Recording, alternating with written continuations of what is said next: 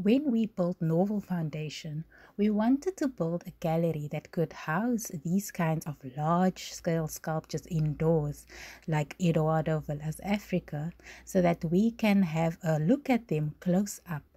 When it arrived at the museum, though, we had a problem. It was too tall to fit through the doors. What do you think we did to bring it inside the gallery?